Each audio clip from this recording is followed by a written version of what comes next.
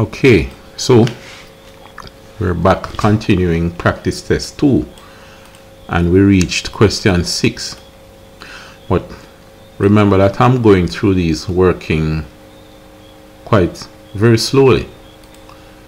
Remember that in CSEC maths you have, in paper 1 you have 90 minutes to do 60 questions. That gives you 1.5 minutes per question. What that means, if the exam starts at 1 o'clock, it will end at 2:30. Alright, so you have 1 to 1:30, 1:30 to 2, 2 to 2:30. 3 half hours. 1/3 of the time is 30 minutes. 1/3 of the paper is 20 questions. 20, 20, 20, 40, 60. It means that if the exam starts at 1, by 1:30 you should reach question 20 or past it. If you reach question 20 or past it, then you're on track. If you're behind, then you need to speed up a bit. And remember, some questions are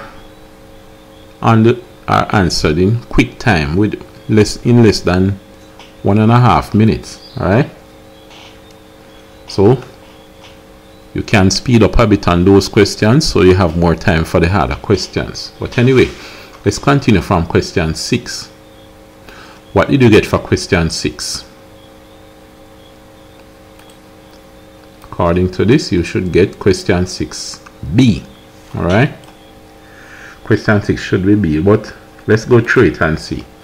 The cost price of an article is $40 and the profit is 20% of the cost price. What is the selling price? So you have a formula that you could use, but let's not use any formula for this. Let's reason it out. You buy it for $40 and you want to make a profit of 20%. So the profit is 20% off.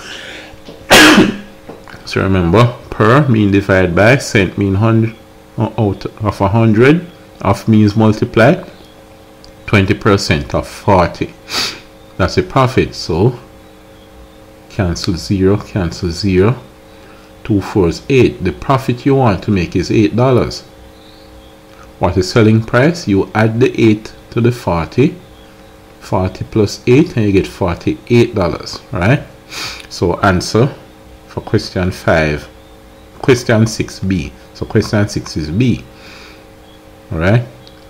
Now question 7 is supposed to be C. You should have got C for question 7. But let's look at it and see what happens. What question 7 is saying.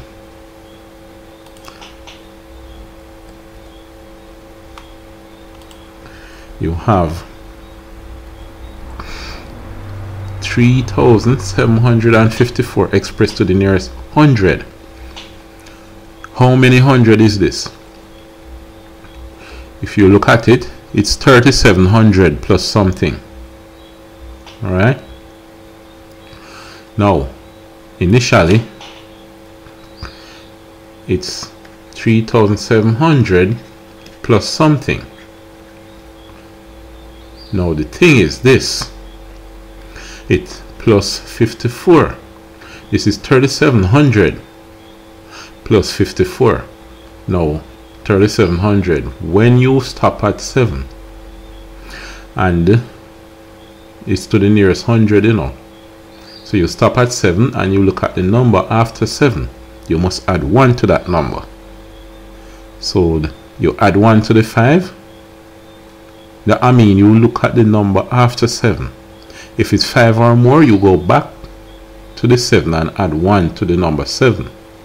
So it's going to be 3,800. So question 7 is C. So that was the answer for question 7. Question 7, C. Alright. Question 8, you should have got B when you did it. Was that what you got? Let's see. For question 8, remember, you should have done this already.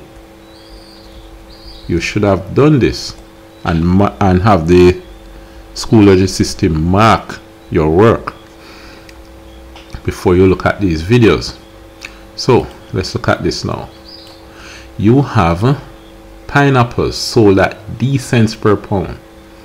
The total weight of 3 pineapple is 5 pounds. What is the average cost of 1 pineapple? Now, D cents per pound. So, D cents for every pound. It costs D cents. So, 1 pound costs D cents. Now 3 pineapples is 5 pounds. This is D cents per pound. 3 pineapples weighs 5 pounds. What's the weight of 1 pineapple? If 3 pineapples, 1, 2, 3 of them, weigh 5 pounds, it means that 1 pineapple weighs more than 5 pounds. I mean, weigh more than 1 pound.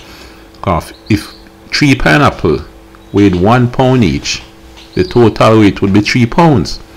If they weigh less than 1 pound each, then it's less than 3 pounds.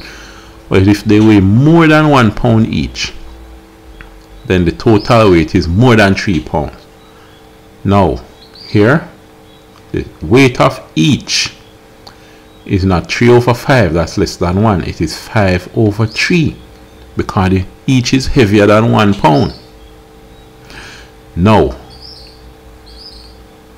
the weight of one pineapple weighs this pound.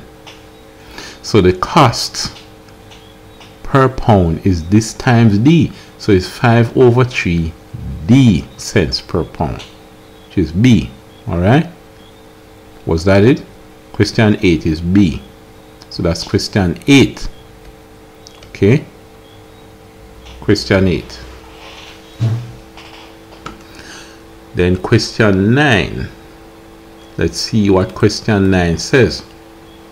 Let me erase the rough work here and then go to question 9.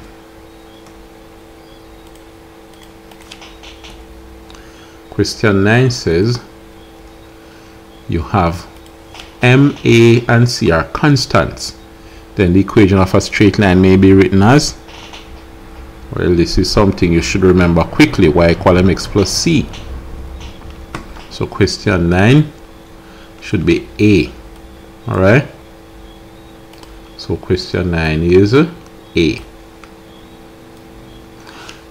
Then, well, you should have done this before, so I don't need to hide the